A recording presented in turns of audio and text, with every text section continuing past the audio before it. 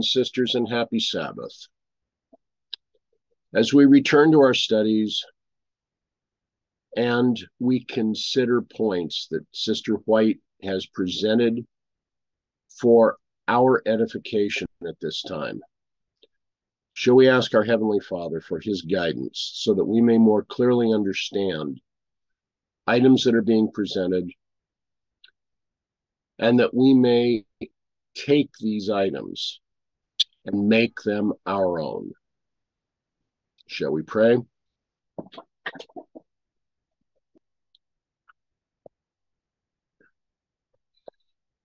Gracious Father in heaven, we thank you for the hours of the Sabbath. We thank you for the opportunities we have to assemble together, to come before you as a group.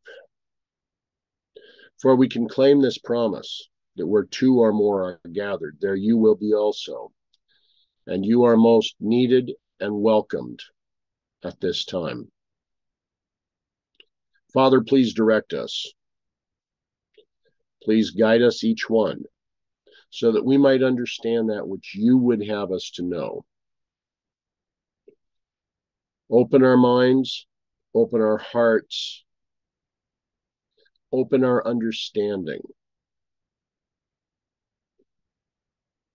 so that these words will fall upon fertile ground. We ask that your angels attend us.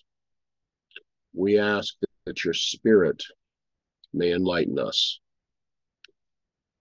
Help us now. Guide us and direct us in all things, so that we may truly praise you and worship you in spirit and in truth. For this, Father, we ask and we pray in Jesus' name. Amen. Okay. Brother William.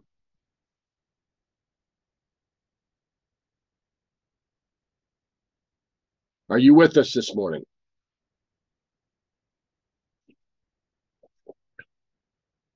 Yes, I am. I want to thank you last night for the reference that you were providing in the meeting from 8 Testimonies, page 70, paragraph 3. Now, I want to ask you a couple of questions. When you were researching and you came across this reference from 8 Testimonies, did anything strike you as odd about that testimony?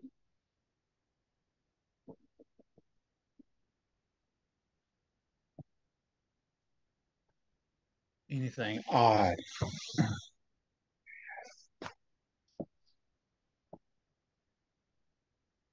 Well, the fact that it brought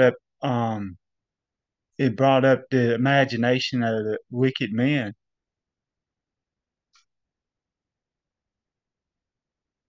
And the ancient the, the ancient past,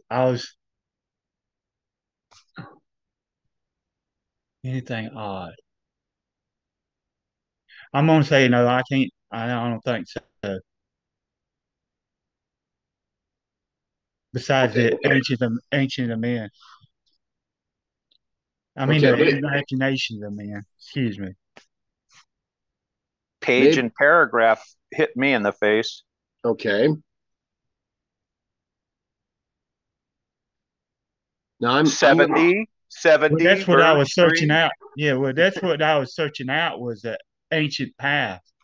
I mean, that's what I was looking at the time I was studying it.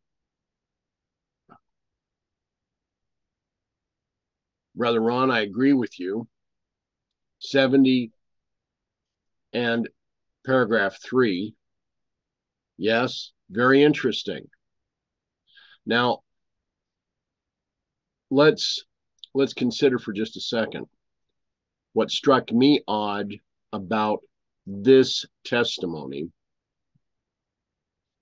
When you take a look at it,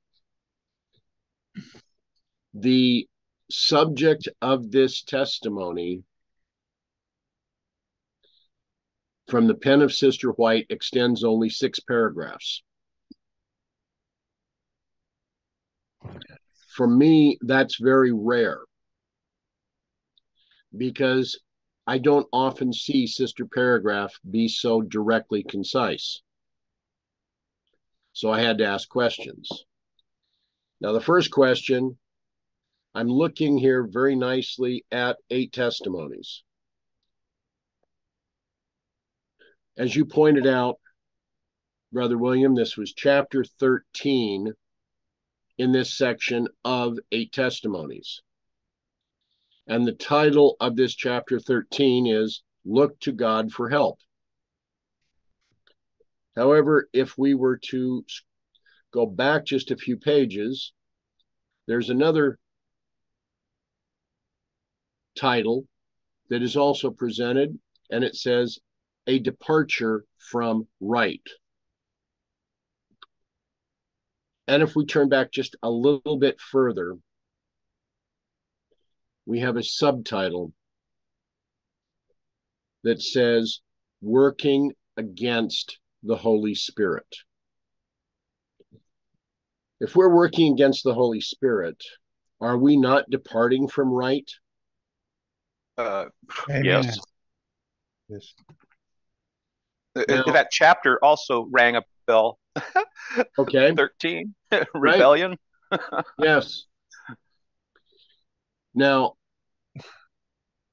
as I considered carefully what you had presented last night,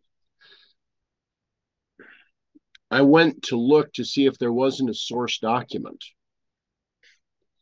What is before you right now, letter 51B from 1898, is the source document that became 8 testimonies, 70, and multiple of their paragraphs. Now, when we look at this letter is written to the brethren in Battle Creek in 1898. Who were the brethren in Battle Creek in 1898? A.T. Jones and Wagner. And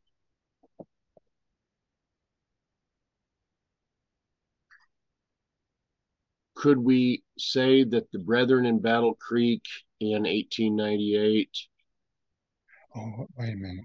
Were the leadership of the church? I'm sorry. Yeah, you're right. Yes. Yes, you're right. Since the prophets wrote more for our time than for theirs, who is she writing to today? Us. Us. Amen and amen.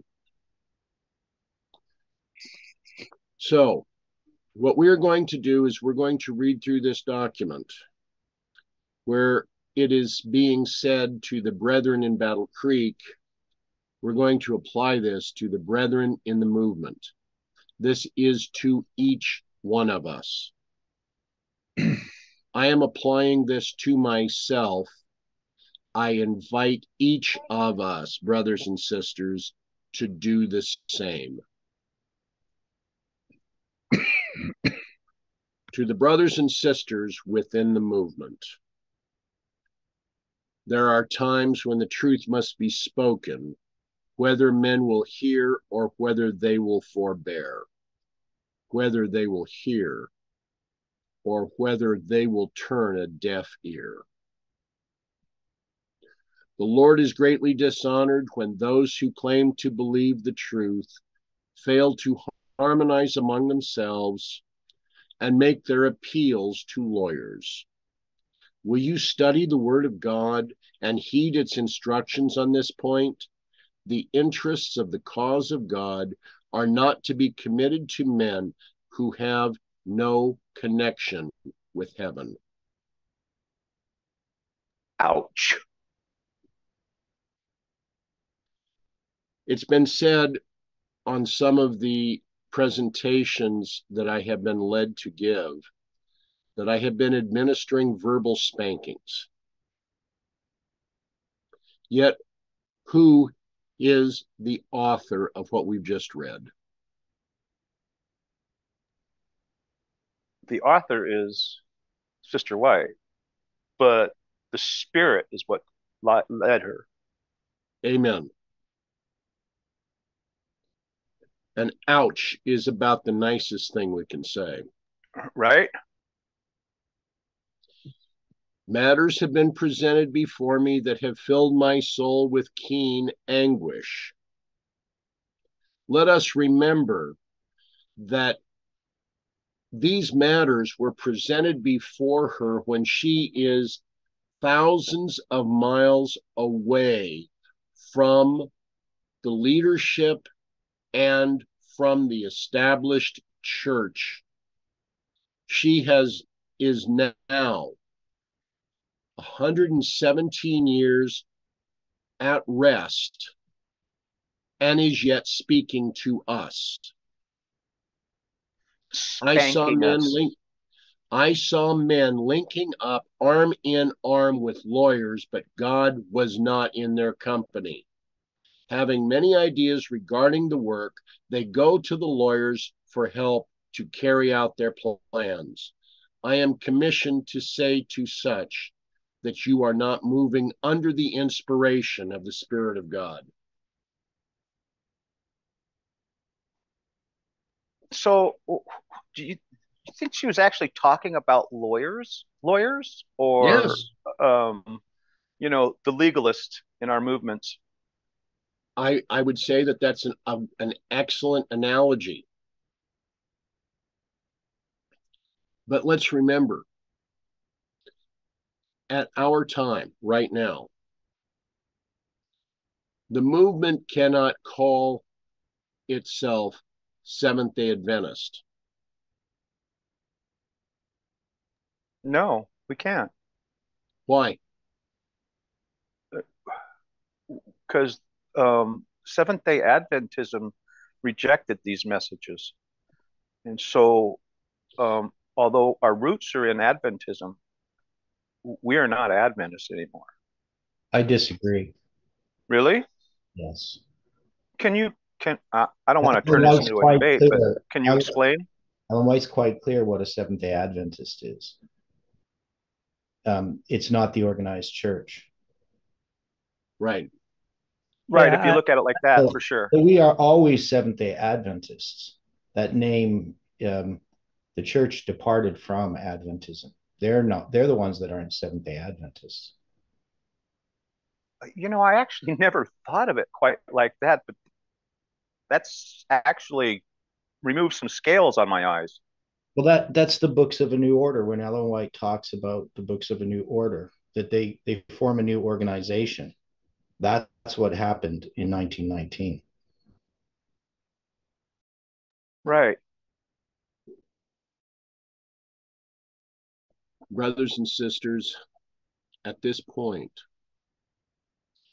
I have been made very aware over the last many years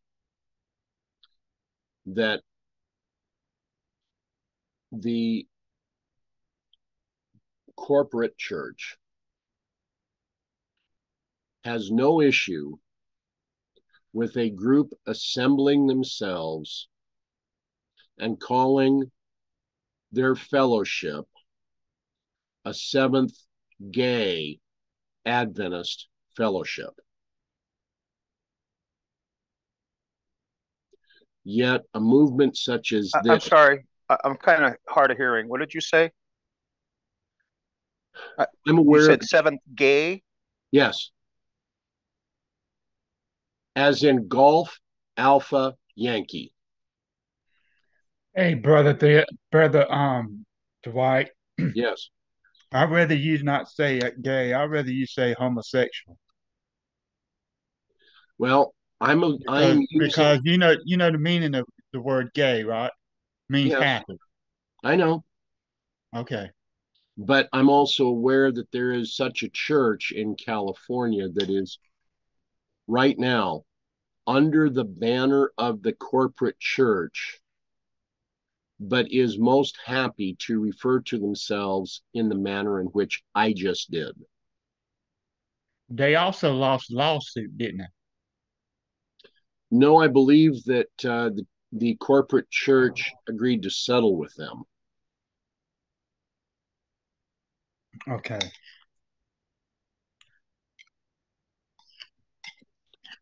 Now, in many ways, we will find that as things proceed,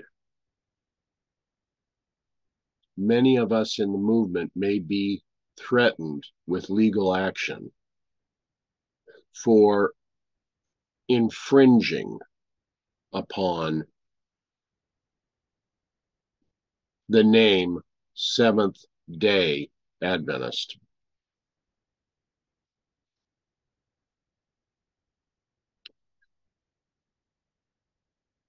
So here Sister White has said, I am commissioned to say to such that you are not moving under the inspiration of the Spirit of God.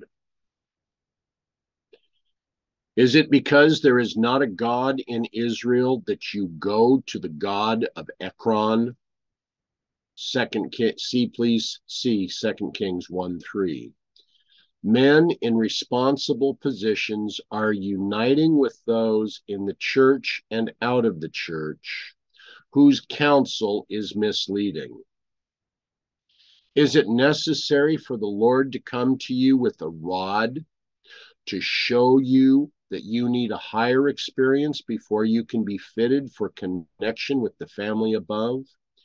Will you link up with men who have a faculty for accusing and thinking and speaking evil of the things that God approves?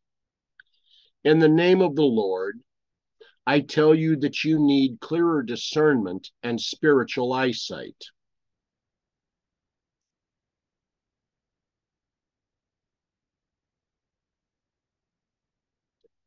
What are we being told here? You know, Dwight, I read that same Bible verse this morning. Okay. When I was reading my worship this morning, I found that I think that read that same verse, the same chapter, in other words. Okay. And what did you take away from it? I took away from it that if you go to God at Ekron, that God is not with you, and that like the king, he decided he was gonna go to the gods at Ekron and to find out whether he was going to live or not, and he found out by God he's going to die. Well, because of his unwillingness to come seek him instead of the gods of Ekron. is it not that God is always with us? Is it not that we make the decision to turn from God? Yes. So the men in responsible positions being shown here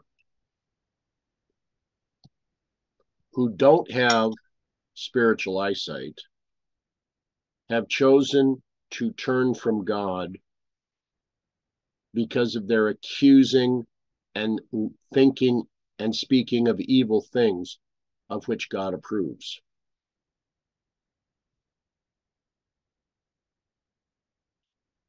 If the light which God has given you over and over again, that missionary centers should be established in many cities, and that the labor and the means centered in the movement should be divided and planted in many places, had been followed, the present state of confusion and dearth of means would never have been.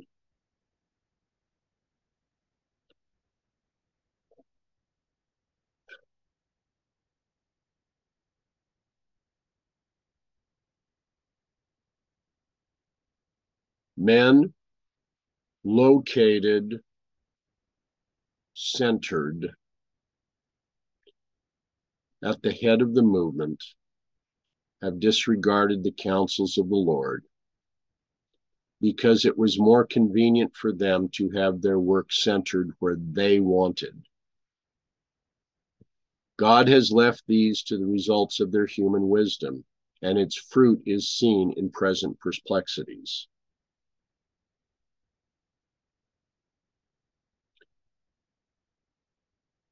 Are we hearing anything further from Parminder?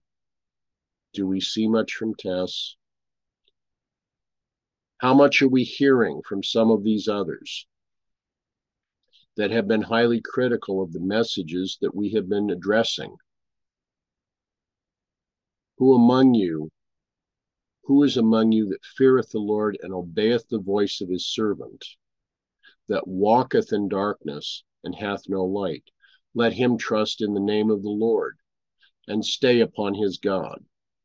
Behold, all ye that kindle a fire, that compass yourself about with sparks, walk in the light of your fire, and in the sparks that you have kindled. This ye shall have of mine hand. Ye shall lie down in sorrow. Isaiah 50, 10 and 11. Where else in the Bible do we find those that chose to walk according to the sparks of their own kindling? Where else in the Bible do we find those that chose to operate in the name of the Lord with strange fire?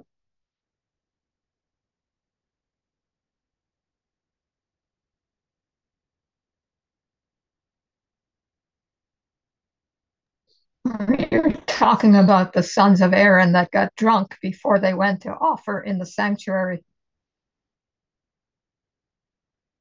Their names were Nadab and Abihu, were they not? Right.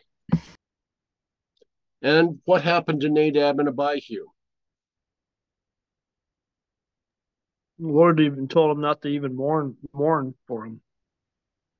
Aaron was not to mourn for those sons. All right. So here was Nadab and Abihu. They chose to walk in their own light. And as Sister Angela just pointed out, they were drunk when they went into the holy place. They accepted a doctrine not of God.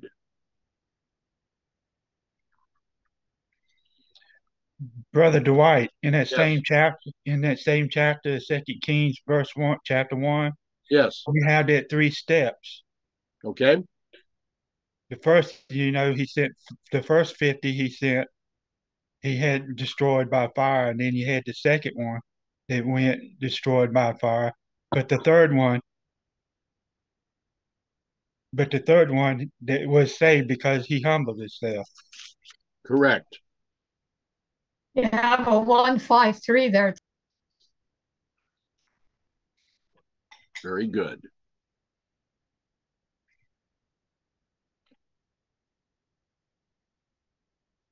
Now, therefore, go to and speak to the men of Judah and to the inhabitants of Jerusalem, saying, so this is being said to those that study within the movement today. Thus saith the Lord, behold, I frame evil against you and devise a device against you. Return ye now every one from his evil way, and make your ways and your doings good. And they said, there is no hope, but we will walk after our own devices, and we will every one do the imagination of his evil heart. Therefore, thus saith the Lord, ask ye now among the heathen, who hath heard such things?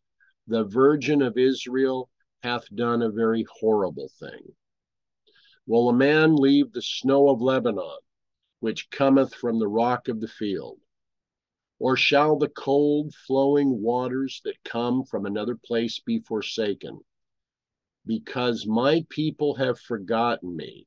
They have burned incense to vanity, and they have caused them to stumble in their ways from the ancient paths, to walk in paths in a way not cast up.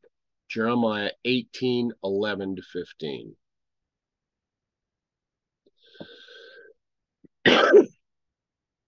Again and again, the Lord has pointed out the work which the church in Battle Creek, which the movement today, and those where all through America are to do.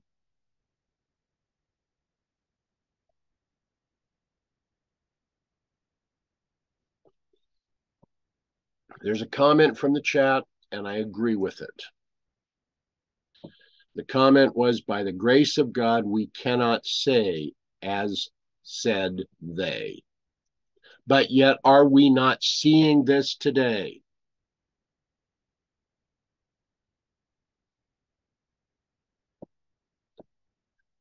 Yeah, yes. They are to reach a much higher standard in spiritual advancement.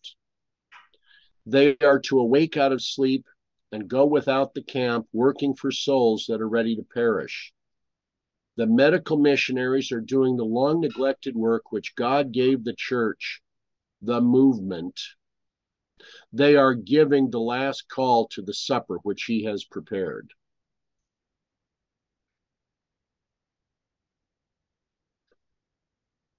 You know, as a personal testimony, it has been my privilege over the last several weeks to deal with a sister in another one of the churches in this area. Now, I found it very interesting that there are many points, especially of the right arm of the gospel, that this sister has accepted and embraced fully. Yet, there have been times that I have found that she's needed some encouragement. One of the points that she has accepted has been that of dress reform. Yet, many of the sisters within her own church have made comment that she dresses too conservatively, that in accepting the health reform, in accepting dress reform, that this is just, it's just too much, that you're not presenting yourself as well as you could.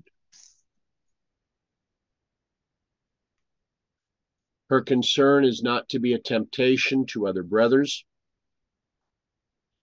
and yet she's being told to shorten her skirts or to dress a bit more provocatively. Now, is this in keeping with the message of dress reform that Mrs. White had given? It was like the opposite. The opposite. It's exactly the opposite. So when we have those within the church, within the corporate church, that are giving advice contrary to that of Sister White, do we not have those that have linked their arms with the world? Oh, yeah. Definitely. My brethren, why do you keep so many things bound up at the head of the movement or with the world? Why do you not take the tract and missionary work into other cities where there is much missionary work to be done? The many interests centering at the head should be divided and subdivided and placed into other cities. Why do you think there's so many of us right now in this movement that are in so many different areas. I mean, we're not all in one area. Is this not as God would have it? Sure sounds like it to me. You who think you are wise men may say, it will cost too much. We can do the work here in one place at less expense. Well, does not the Lord know all this? Does not God understand everything? Is he not he a God who understands all the unbelieving reasoning that holds so many interests in one place? He has revealed to you that centers should be made in all the cities. This would call many out from the head of the work to work in other places. In order to be carried forward aright, the medical missionary work needs talent. It requires strong and willing hands and wise, discriminating management. But can this be while those in responsible places, presidents of conferences and ministers, bar the way? The Lord says to the presidents of conferences and to influential brethren, remove the stumbling blocks that have been placed before the people. So, who's stopping the work from going forward according to this letter? The head. Corporate. Presidents of conferences, influential brethren. Isn't that amazing? Well, at this time, everything was very centralized. And so you'll see a lot of council leading up to 1901, 1903, decentralization of the power. So Right. was in Battle Creek, and they didn't know what was happening in the field, and they made arbitrary decisions that hindered the work.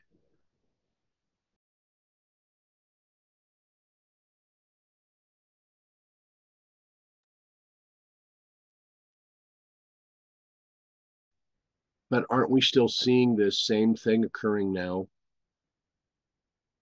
Within the organized church? Yes. Well, yeah. Though I think we need to understand this in connection with our movement itself. Yes. Is when we are seeing elements where they are critical of the message that is being presented or the questions that are being asked, is this not barring the way of the work to go forward?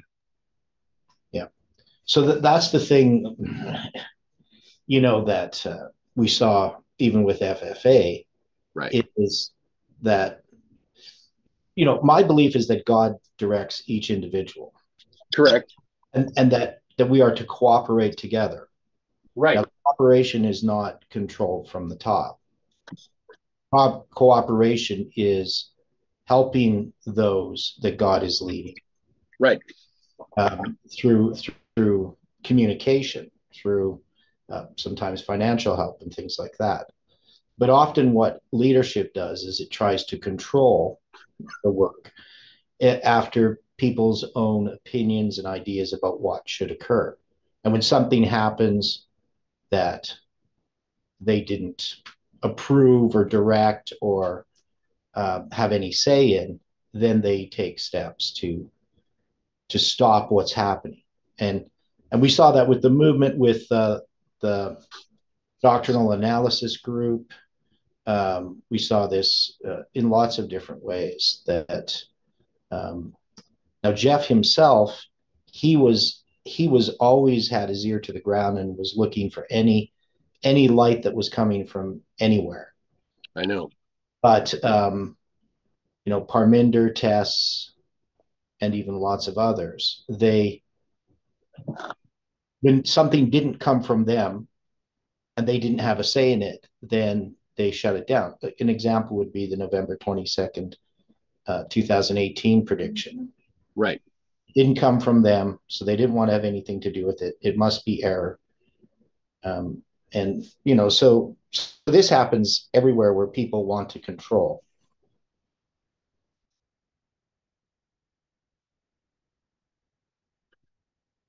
The people in Battle Creek have not exercised their talents in planning and devising how they may plant the standard of truth in regions where the message has not been proclaimed, and where decided efforts should be made.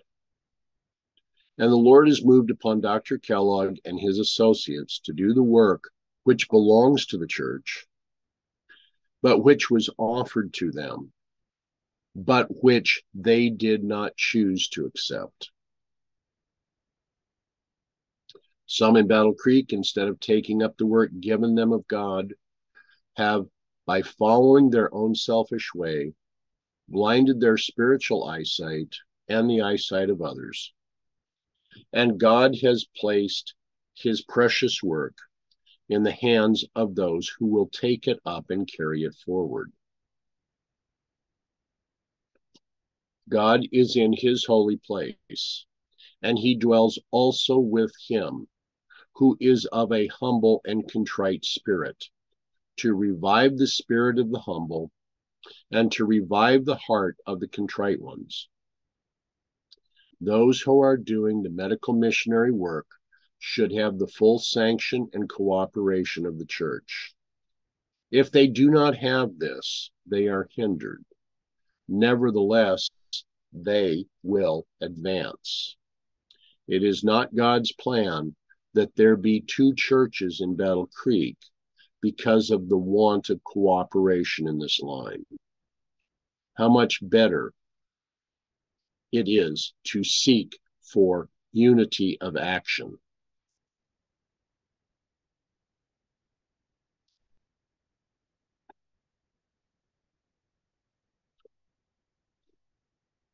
Again from the chat, Isaiah 1 verses 5 to 9 is recommended.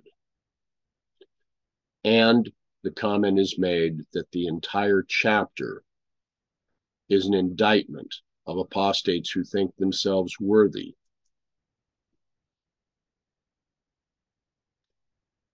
If the medical missionary workers will carry this line of effort into churches everywhere, if they will work in the fear of God, they will find many doors open before them, and angels will work with them. Please read the invitation to the supper and the last call made. Study to see what is being done to meet the command of Jesus. I cannot understand why this indifference is manifested, why you should stand off and criticize and draw away. The gospel net is to be cast into the sea, and it draws both good and bad. But because this is so, shall men and women ignore the efforts made to save those who will believe and who will unite in the work of reaching that class of which Christ spoke in his rebuke to the Pharisees? Sinners and harlots, he said, go into the kingdom before you. See Matthew 21:31. Will you not see that even in the church there are those who have no connection with God? But Christ said, let the tares and the wheat grow together until the harvest. Then I will send my angels to garner out the tares, to gather out the tares and burn them. But the wheat I will gather into my barn. When the Lord moves upon the churches, bidding them to do a certain work, and they refuse to do that work, and when some, with their human efforts united with the divine, endeavor to reach to the very depths of human woe and misery, God's blessing will rest richly upon them. Even though but few souls accept the grace of our Lord Jesus Christ, their work will not be in vain. For one soul is precious, very precious in the eyes of God. Christ died for that soul in order that he might live through eternal ages.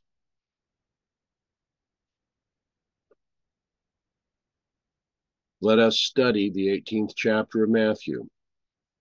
This chapter should enlighten our eyes.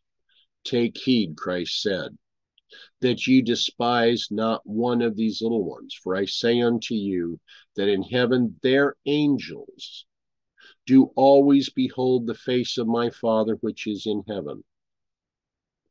For the Son of Man is come to save that which was lost.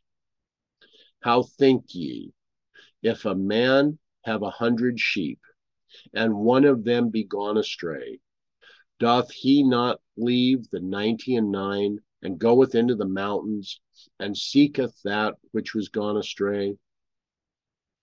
And if so be that he find it, verily I say unto you, he rejoiceth more of that sheep than of the 99 which went not astray. Even so, it is not the will of your Father that is in heaven that one of these little ones should perish. Matthew 18, verses 10 to 14. There are many souls being rescued, wrenched from Satan's hand by faithful workers. Some must have a burden of souls to find those who have been lost to Christ, one soul redeemed, over whom Satan has triumphed, bringing joy among the heavenly angels. You know, this last week, we talked a bit. Theodore shared how he came to hear the Advent message. My family was not that unlike what Theodore's was talking about. I doubt we would have had much to do with this church from an evangelistic series. The way we heard of this message was because of two coal porters, husband and wife. And I've said many times that this couple, Horace and Mary Future, were the reason behind this family coming to understand the message of these last days. There are those who have destroyed the moral image of God in themselves.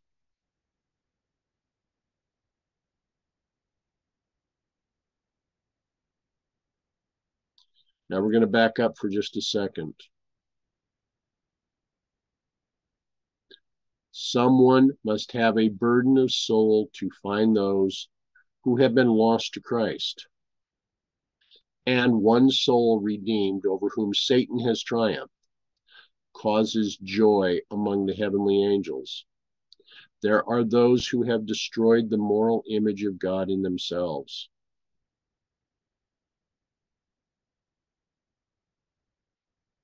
If we choose to destroy the moral image of God, because we are choosing to walk according to sparks of our own kindling, we have none but ourselves to blame for our issues. The gospel net must gather in these poor outcasts.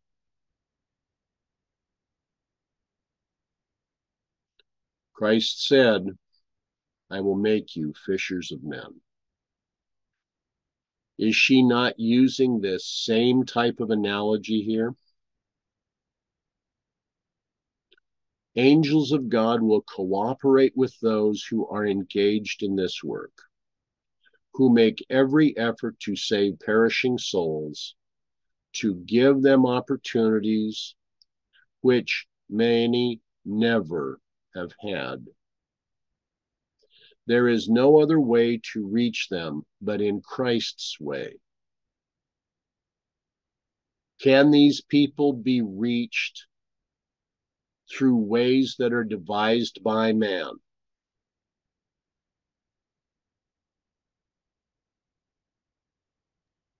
No. Had to think about what you said. No.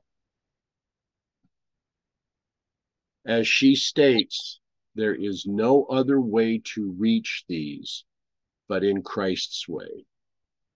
He ever worked to relieve suffering and to teach righteousness. Only thus can they be taken from the depths of hell.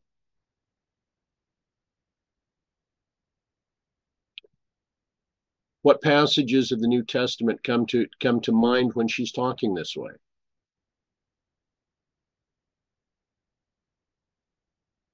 What about the demoniacs?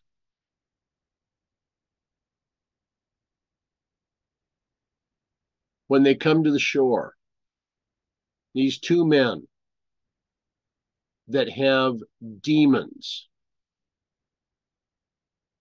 they are screaming at Christ because the demons did not allow them to be restrained. They're frothing at the mouth, wild of eyes, unkempt, dirty.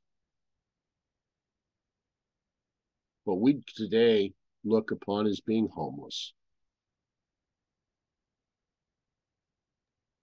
Homeless with mental health issues. Exactly. And yet what happened? Well, after everybody else ran off, Yeah.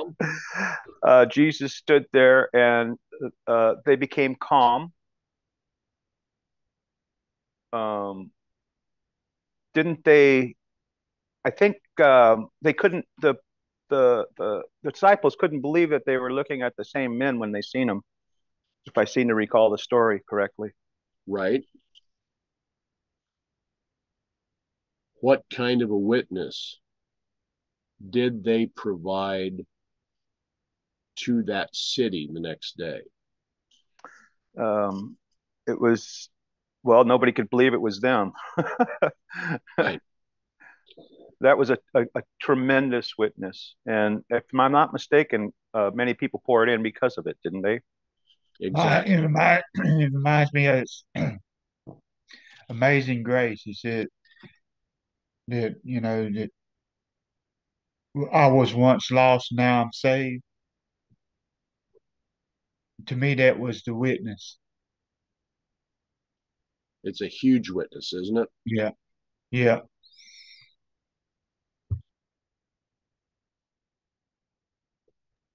But you see what we see when we see those guys coming at us. We're like, let me get out of here.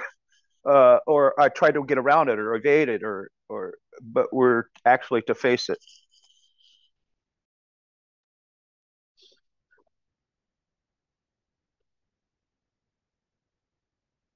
We will be confronted with many.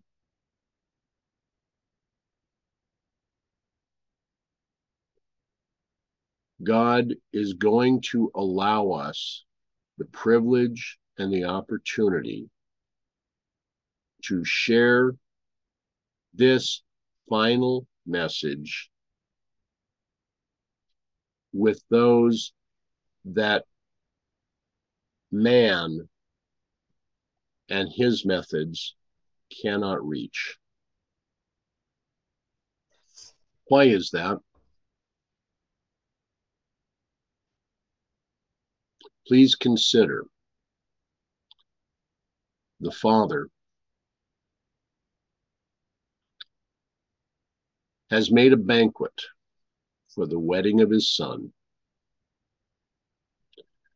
Many have been invited and have chosen not to attend. Right now, there will be those that will be searching the highways and byways because those that were privileged, those that were enlightened, those that were enriched with the word of God, with the spirit of prophecy, have turned their back upon what is presented. There will be those that will accept God at his word and will be at this wedding feast because they chose to listen.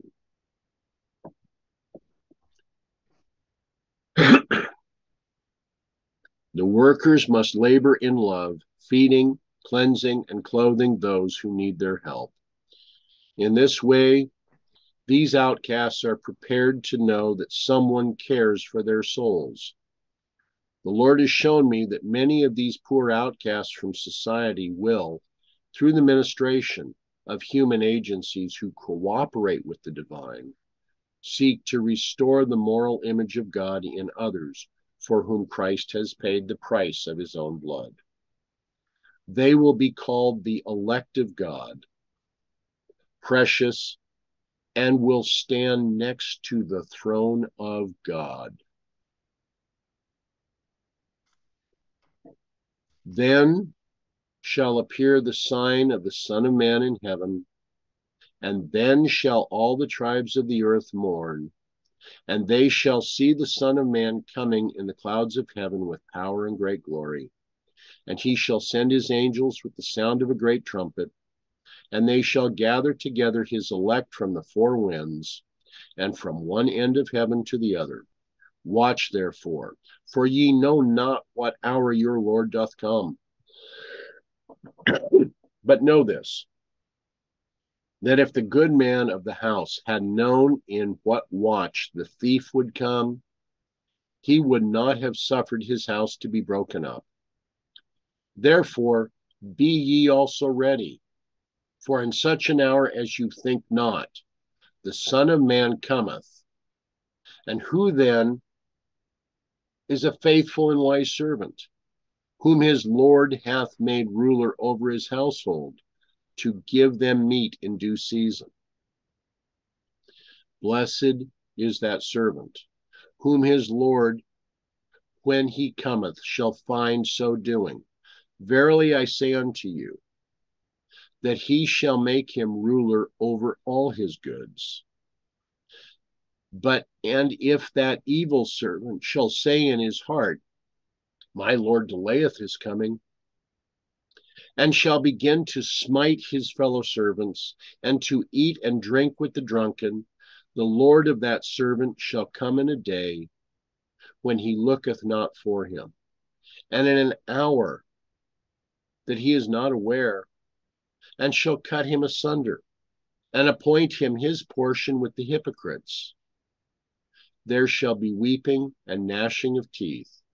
Matthew 24, 30, 31, 42 to 51.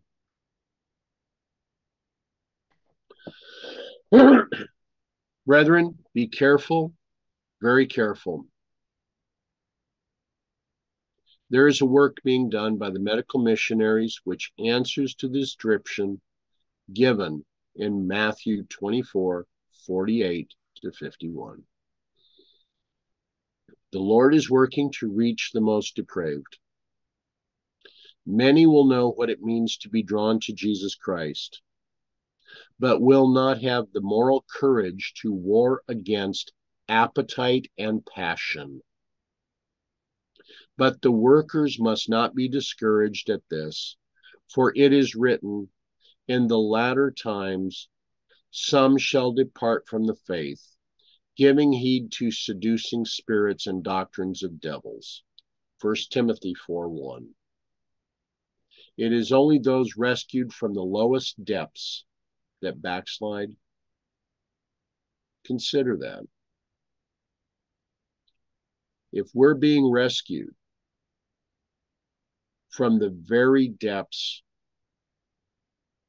from the very bottom of the barrel, Are we more likely to backslide and doubt the word of our Lord? So that with that little thing, I remember Paul, or should I say Saul, Okay. and his story. And one of the things that he said that I remember was that he referred to himself as the chief among sinners.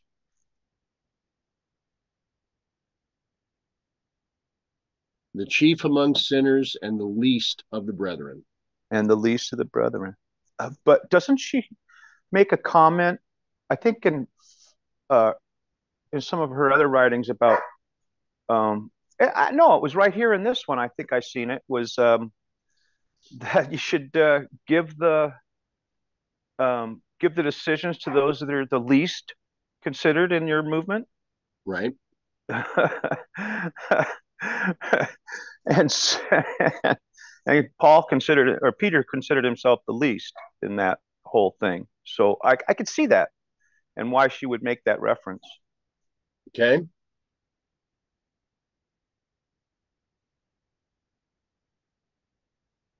And your question then would, or her question would be, or your question after the question that she asked. Is it only those rescued from the lowest depths that backslide? I would have to say no. Right. It's not only them, because Paul, again, considered himself to be the lowest, and we know just through the perpetuation of his epistles, and the flavor of them, that we're pretty sure that he's going to be there. Well, you had the evidence in Peter. He had two classes of people in him. He had the wicked and the righteous. That's right. But Peter, impetuous, ardent, loving Peter, the man who was willing to slice off the ear of the high priest's servant, he had to learn. But the words of Christ after the resurrection stung him. But Peter came to understand. Not only was he loved, but that he was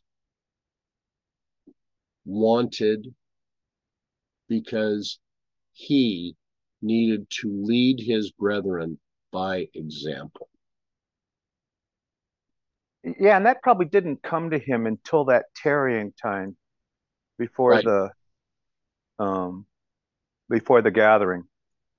Exactly. The Pentecostal gathering. Agreed.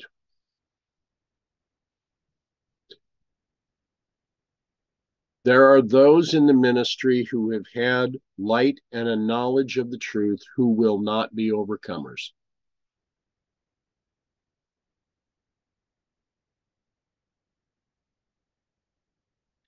That one statement is like a bombshell. Many would prefer to ignore it. They will not restrict their appetite and passions or deny themselves for Christ's sake. And many of the poor outcasts, even publicans and sinners, will grasp the hope set before them in the gospel and will go into the kingdom of heaven before the ones who have had great opportunities and great light, but who have walked in darkness. In the last great day, many will say, Lord, Lord, open unto us, but the door will be shut, and their knock will be in vain. Is it not a terrible thing to have to consider that so many pastors, that so many look up to, that so many see as being great and holy men, they've had the light and a knowledge of the truth, and that they are not overcomers? We should feel deeply over these things, for they are truth. We should have a high estimate of truth and of the value of souls. Time is short, and there is a great work to be done. If you feel no interest in the work that is going forward, if you will not encourage medical missionary work in the churches, it will be done without your consent, for it is the work of God, and it must be done. Brethren and sisters, take your position on the Lord's side, and be earnest, be active, be courageous co-workers with Christ, laboring with him to seek and to save that which is lost.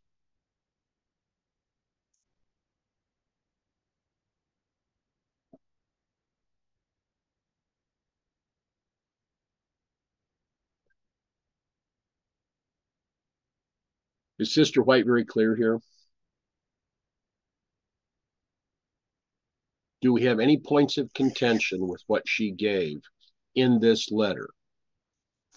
No, not for me. Okay. I look at it as it is written to me, not just to those people in the Adventist corporate church, but to me. I mean, I don't see it any other way. Well, you remember what Theodore said earlier was it, it he more seen it as being addressing the movement, and so it's true. It is addressed if we consider ourselves to have been drawn out of the corporate church, but are still Seventh-day Adventists. You can kind of make that connection there. But we're going to be held responsible even more than those ones in the corporate church, because right. we got the more knowledge. We got the truth. Yeah. So it's just an observation of me. I'm not pointing my finger to anybody but me. I was more concerned for myself than I was for others. And it's starting to, it's being driven home that I have to have that concern for others, not just for myself, or actually have no consideration for myself and only for the others. Just an observation for me. I'm not going to disagree. I mean, when Brother William brought this to the meeting last night, there were several points that were very direct from the way this is presented in Eighth Testimony. But when you read the entire letter, and this was sent directly to the leadership in Battle Creek in 1898,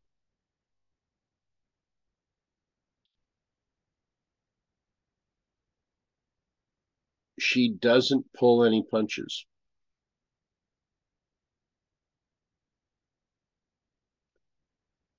She's saying it to us, each one of us today, just as surely as she was saying it 125 years ago.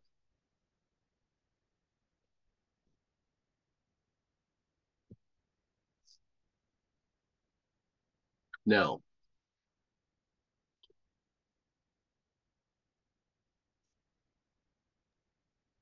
well, I apologize for bringing it up so casually last night. I didn't realize it had all that. And I just seen the part that you was talking about imagination. It just didn't occur to me that it had. So I apologize for that. No, Brother William, don't apologize. Yeah, why would you? This is because God was leading you, that this has been brought forward for our consideration today. Right? Praise God. Amen. Amen. I do praise him. I just didn't feel, you know. Okay, Okay, you're I humble. won't We get apologize no more.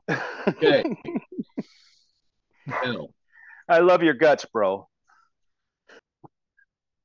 where we left off last week, we're going to go back over these 3 paragraphs, which I think tie in very nicely with what we've just read. We need to be very careful that we do not view in a wrong light matters connected with the work of God. We need to guard against the least injustice. Those who bear the burden of the work of winning souls to Christ are to be encouraged and to be helped.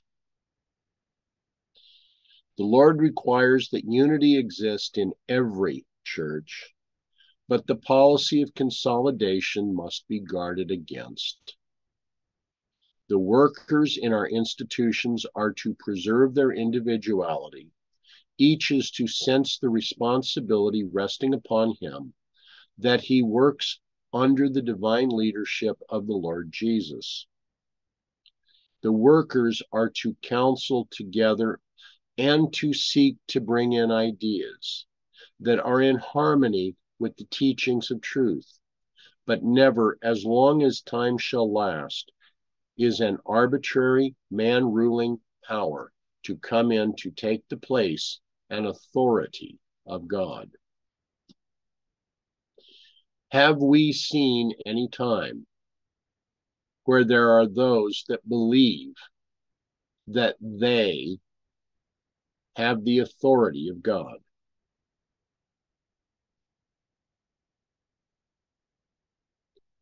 The Lord has been instructing us to move forward.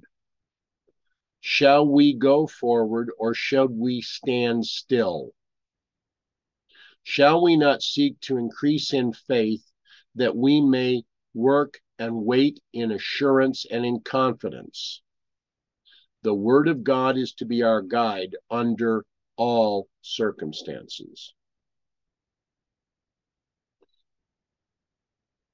Are we to take the word of a pope who believes himself to be superior to God as our guide?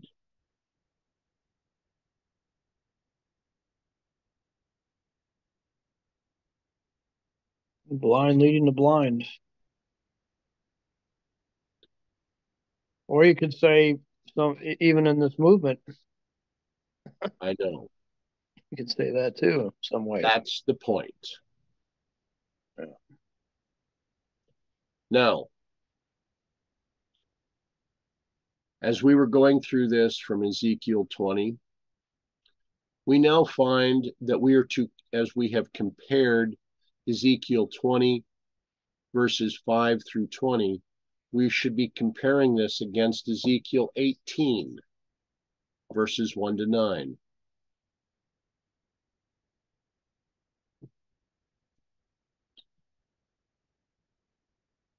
For those of us that remember the studies in Ezekiel, Ezekiel 18 is a fairly interesting chapter. Now, which of the visions is Ezekiel 18 connected with?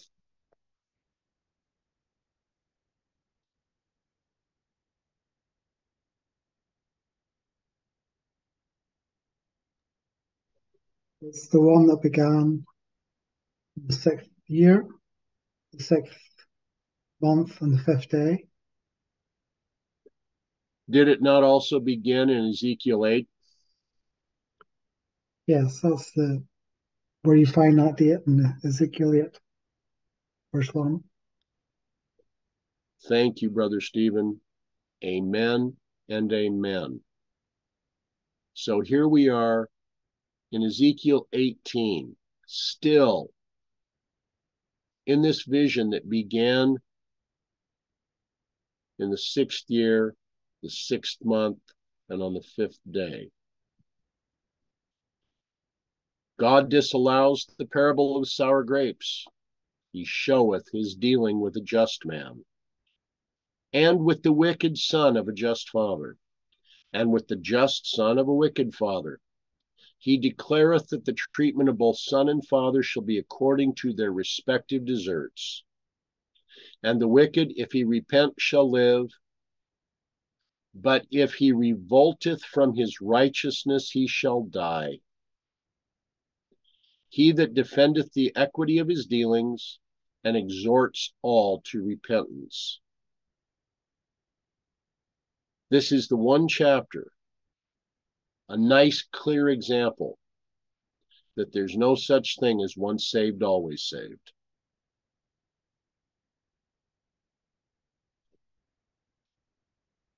Letter 65, 1896, which was of the non-published of Mrs. White's letters. The Lord will speak just the same, whether men will hear it or whether they will forbear. So, did we not hear this exact comment when she wrote the prior letter to the leadership in Battle Creek, that the Lord will speak just the same, whether men choose to hear or whether they choose not? The Lord's servants may be disapproved by the very ones whom he would help, whom, if they would let him, he would instruct, he would strengthen, bless, refine, ennoble. But God calls for the faithful work to be done at all times and in all places. Read Ezekiel 3:11 and chapter 18. There's a great work to be done in our world. Every jot and tittle of capability and tact and ingenuity is needed. Messages of reproof and warnings will come to the people of God, to mothers, to fathers, to the children of Israel, that they may not move blindly. If those to whom these messages shall come will hear, if they will take heed with patience and with a generous, teachable spirit, then the blessings of the Lord will come to them. A word fitly spoken is like apples of gold in pictures of silver. As an earring of gold, an ornament of fine gold, so is a reprover, a wise reprover upon an obedient ear. As the cold of snow in the time of harvest, so is a faithful messenger to them that send him, saying, for he refresheth the soul of his master. Proverbs 25, 10-13.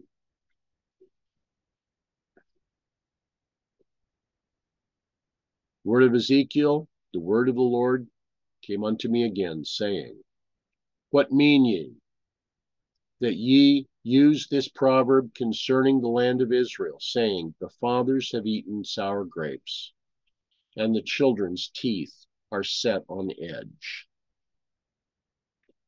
We find this initially in the book of Jeremiah, where Jeremiah stated, in those days they shall say no more, the fathers have eaten a sour grape, and the children's teeth are set on edge. But every one shall die for his own iniquity. Every man that eateth the sour grape, his teeth shall be set on edge. In Lamentations 5, verses 6 and 7, we have given the hand to the Egyptians and to the Assyrians to be satisfied with bread. Our fathers have sinned and are not, and we have borne their iniquities.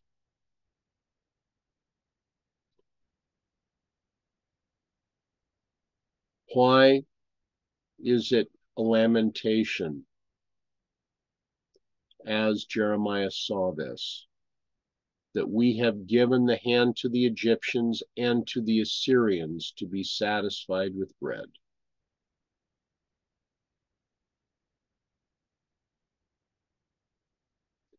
Is this not saying that we have reached out to the world, to those that will not study according to Miller's rules?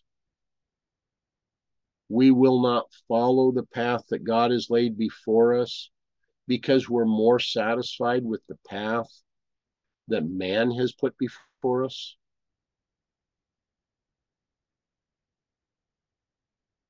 What river are we sailing? Are we on the Uli or are we on the Hiddekel?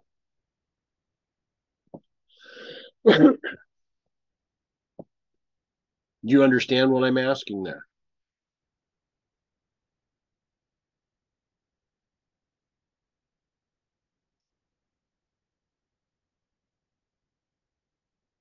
Somewhat. Okay, then what am I asking? Well, isn't it the two great rivers that Ezekiel was on, or one was the river that he was on, I think. I can't remember the story as clearly as I would like. Well, I'm trying. What I'm trying to do is I'm trying to mix this with another prophecy group that we find in the book of Daniel. In the book of Daniel, we have one great prophecy that is given when Daniel is standing before the Uli. And in another prophecy, he is before the Hiddekel. Now I'm going to give you a thought because we're coming close to the end. We're not there yet, but we're going to come close. But consider this. If we are looking at our Bibles at the moment, and we are at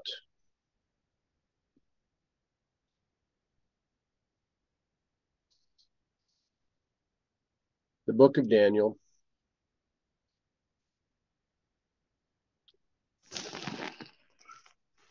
we have these prophecies that occur where Daniel is in one prophecy taken where he is now seeing that he himself is before the Uli. And in another, we find that he is before the river Hiddekel.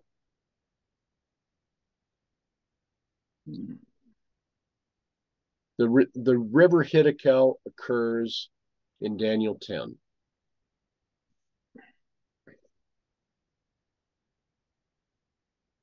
And if we take a look, I believe that he is before the Uli when he is in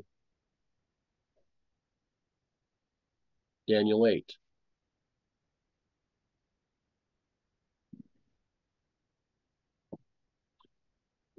Brothers and sisters, consider this. And this is something that, if I'm wrong, I'll be most happy to apologize. But I believe very directly that the vision that is given and accepted by those in Daniel 8, the vision by the river Uli,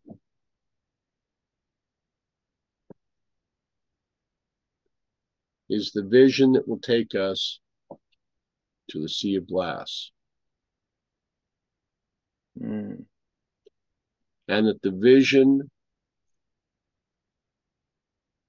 where Daniel is standing before the river Hiddekel will carry those to the lake of fire.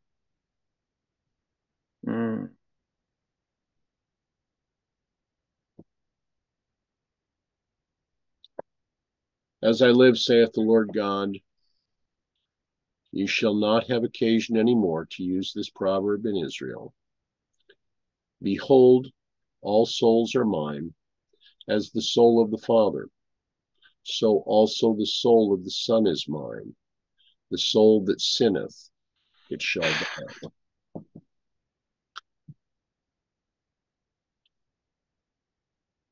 Sin is a choice. If we choose to hang on to our sin, if we choose to hold our sin, if we choose to retain our sin, then what will happen to us?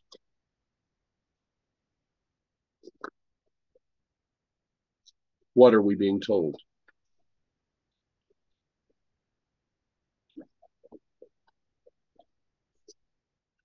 The soul, go ahead. Don't go down that river. Yeah. The soul that sinneth, it shall die. Right? Okay? There is nothing so offensive to God as sin. Instead of making void the law of God by continuing in sin, every truly converted soul will be walking in the path of humble obedience to all of God's commandments. They will search the scriptures that they might know the truth. Who hath bewitched the impenitent, the transgressor, that sin is chosen rather than obedience? It is the power of Satan that came to Adam and Eve in Eden, the deceiving, bewitching power of the fallen angel. They believed the lie he brought to them. The natural heart is so perverted that a large class love the lie more than they love the truth.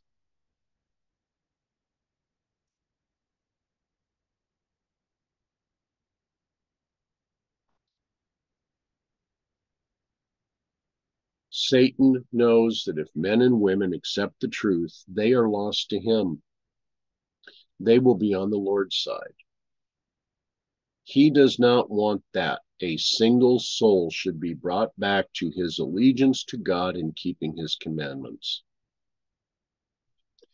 Therefore, it is his work to bring about every delusive attraction to make sin more agreeable to man. Man will follow on in transgression, notwithstanding that God has said, the soul that sinneth, it shall die. But who believes God's word before the word of Satan? Ye shall not surely die. The holy God hates sin. He will not tolerate in the Christian that which he condemns in the sinner. Then must the race perish? No. Thank God we can answer no. Hope is brought to them through Jesus Christ. A ransom has been provided. Christ has consented to become man's substitute and surety. He will pass over the ground where Adam failed. He will redeem Adam's disgraceful failure and fall, and through his perfect obedience to God's law, give man an opportunity to return to his allegiance to God. He will give him moral power that he may have strength to gain the victory over sin. How few talk of this great sacrifice of the life of Jesus to save the guilty sinner. If we appreciated this love manifested by God for our souls, we would be elevated by taking hold of the merits of Jesus Christ. For without the righteousness of Christ, man could not give to God perfect obedience. Christ takes upon himself man's sin. Christ imputes to man his righteousness. Is there a more direct example of righteousness by faith?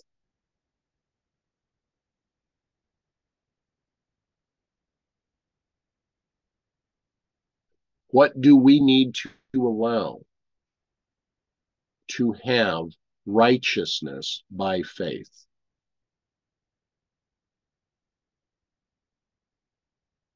The faith of Christ.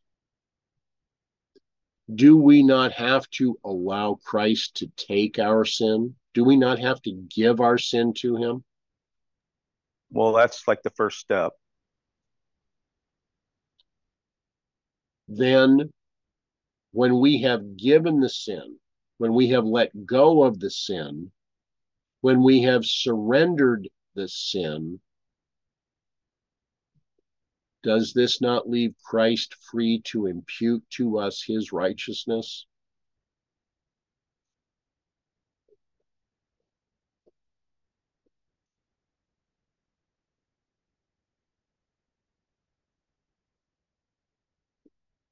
I've said this before. Why has Christ not returned? Is it not because the bride will not make herself ready?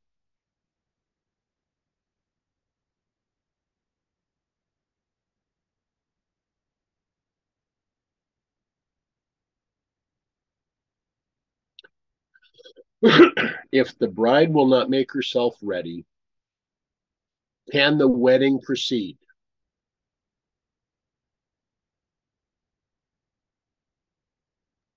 No. So if we will not give up our sin, can Christ give us his righteousness?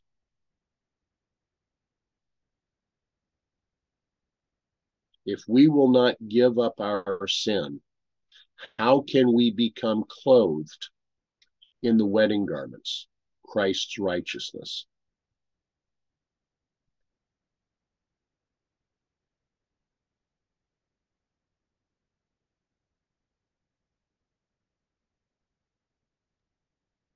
I mean, to me, it's simple.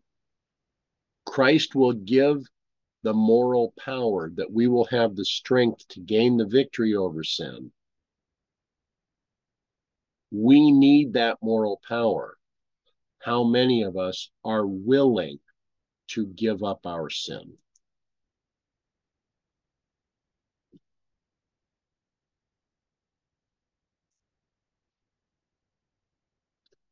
It has been shown to me that every church among us, it has been shown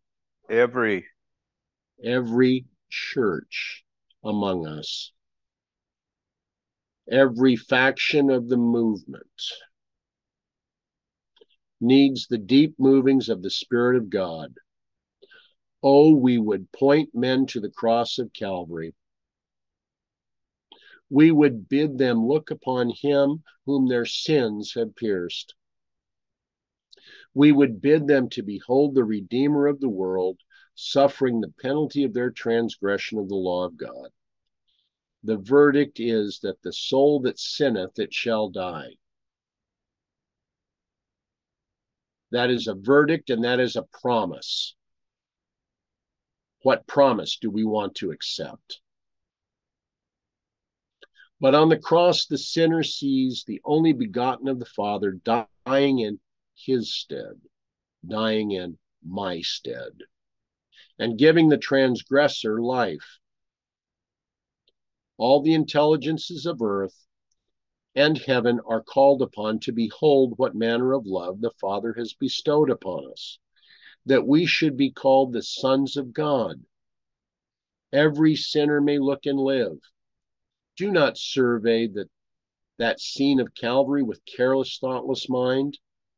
Can it be that angels shall look down upon us, the recipients of God's love, and see us cold, indifferent, unimpressible, when heaven in amazement beholds the stupendous work of the redemption to save a fallen world, and desires to look into the mystery of Calvary's love and woe? Angels in wonder and amazement look upon those for whom so great salvation have been provided, and marvel that the love of God does not awaken them and lead them to pour forth melodious strains of gratitude and adoration. But the result which all heaven looks to behold is not seen among those who profess to be followers of Christ.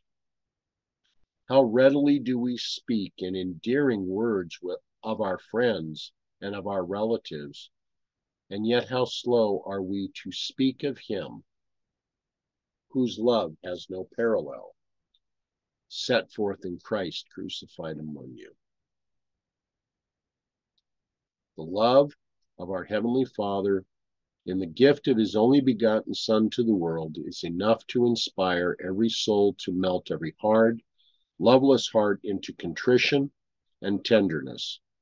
And yet shall heavenly intelligences see in those for whom Christ died insensibility to his love, hardness of heart, and no response of gratitude and affection to the giver of all good things.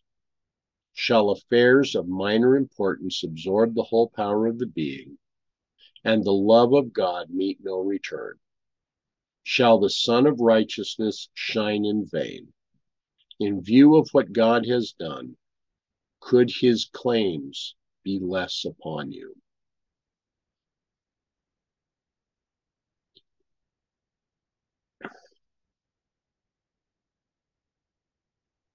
Brothers and sisters,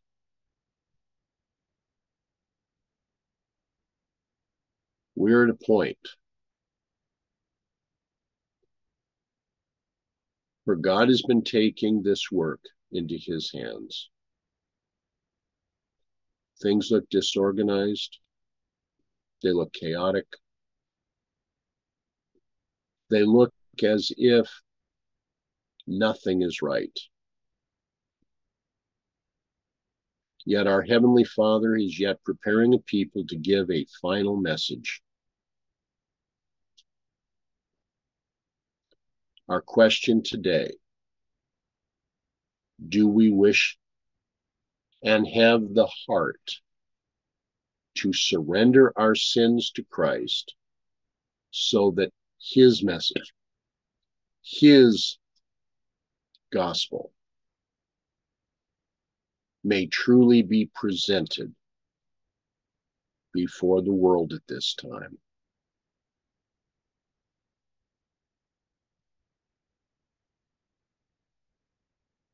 Shall we pray?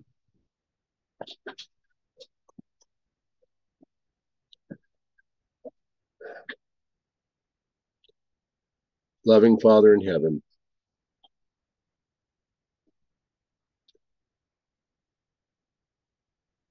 help us to search, to understand, to surrender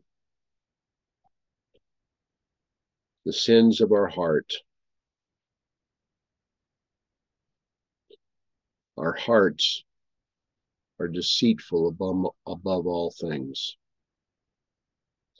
May we surrender these sins so that we may be filled with your Spirit, so that in unity and truth we may be the people to give this final message clearly to this dying world. Help us that we may surrender all and be guided by you in all that you would have us to do. We thank you for the blessing of this Sabbath. We thank you for the prayers that have been answered. We thank you, Father, for this time that we have been able to spend together. Direct us now. Please be with us through this Sabbath day. May others see only your character in all that we do. For this we thank you and praise you in Jesus' name. Amen.